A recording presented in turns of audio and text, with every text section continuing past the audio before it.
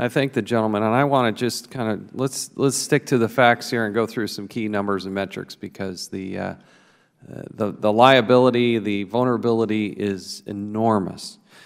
Roughly 17 years ago, the liability to the taxpayers in this category, we're talking about the Department of Education, outstanding student loans 17 years ago was roughly $150 billion.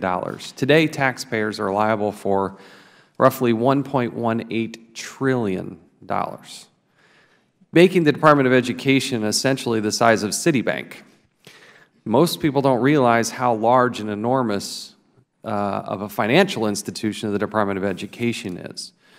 There are roughly 40 million borrowers utilizing the Department of Education as essentially their bank and financial institution. This is a organization, the Department of Education, that spends some $683 million. We'll spend $683 million this year on information technology. But as we put up this slide, doing a self-assessment, if we can do this, the FITARA self-assessment, this is also an organization, based on their self-assessment, gets an overall F grade as it relates to IT. So we can look at data center consolidation, IT portfolio review savings, incremental development, and risk assessment transparency, earning it an F. You can take down that slide now. This is a system that are not necessarily all the systems are utilizing encryption. This is a department where, put up the second slide, OMB is engaged in this cyber sprint. It is one of, I believe, only 4 agencies in all of federal government where they scored a negative 14%. Negative 14%.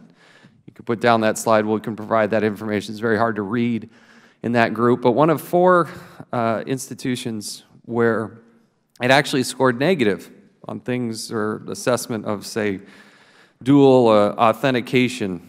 In fact, the Inspector General went in and looked at the Department of Education's IT operations, and the report finds, quote, "The department-wide information systems continue to be vulnerable to security threats," end quote. The Inspector General made 16 findings, 6 of which are repeat findings. The Inspector General made a total of 26 recommendations, 10 of which are repeat recommendations. So how big is the vulnerability? We talked about it in terms of dollars.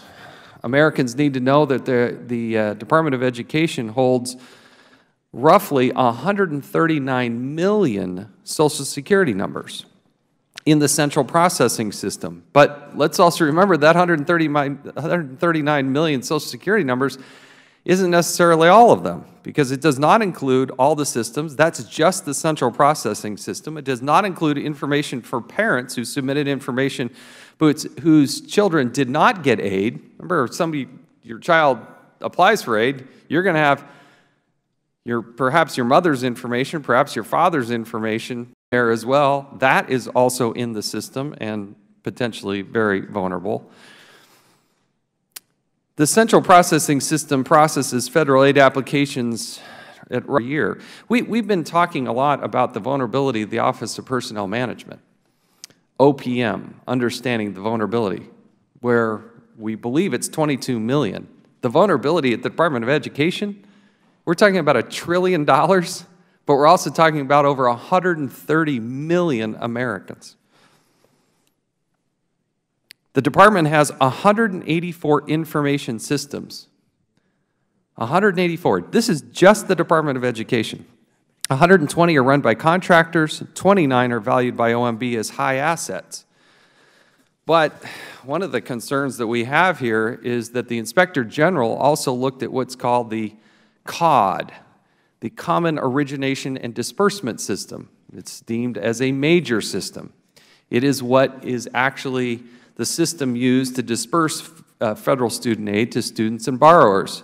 This year alone, there was roughly $109 billion in direct loans and $31 billion in Pels dispersed through the COD. One of the fundamental problems that we've had here is access to that information and allowing the Inspector General to be able to go in and peek at the system, test and verify it. But this is also a problem.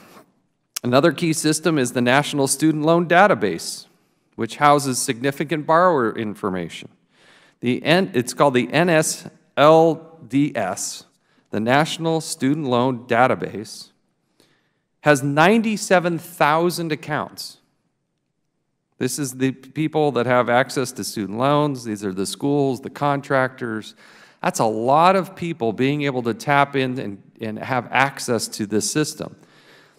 But it's our understanding only 5,000 of the 97,000 have actually undergone a background check, which again begs the question about allowing access to information that could be potentially vulnerable. It begs a lot of questions about safety, security, and integrity of the system. We're also going to hear, and we have hearings today on the Department of Education, but we also have hearings tomorrow on the Department of Education. And part of what we're going to hear tomorrow is that Department of Education was potentially responsible for roughly $4 billion in improper payments. $4 billion. So when we go home, we talk to our constituents about roads, bridges, infrastructure, about getting more money in the classroom. Utah has the lowest in the nation. We're not proud of it. Lowest spending per pupil in the nation. And yet the Department of Education sends out $4 billion in improper payments. You know what a difference that would make in my classroom? Where we got kids with way too many kids in the classroom? I'm just telling you, it has become a monster, an absolute monster. We don't know who's in there. We don't know what they're doing. We know they're improper payments. And the Inspector General, the person we trust the most to go in there and take a look at, can't even have access. Because there's so many contractors who say, no, we're not going to let you look in there. No, you can't see it. And that's a problem. That's a problem that's got to change. So I've gone well past my time. There's lots to talk about over the next 2 days. This is going to be a good, healthy hearing. I appreciate members' participation. There are a lot of competing hearings. You're going to see members coming and going as the second day back, 10 a.m. There's a lot of hearings going on, but this should be a good hearing. And I now recognize the ranking member, Mr. Conley, for his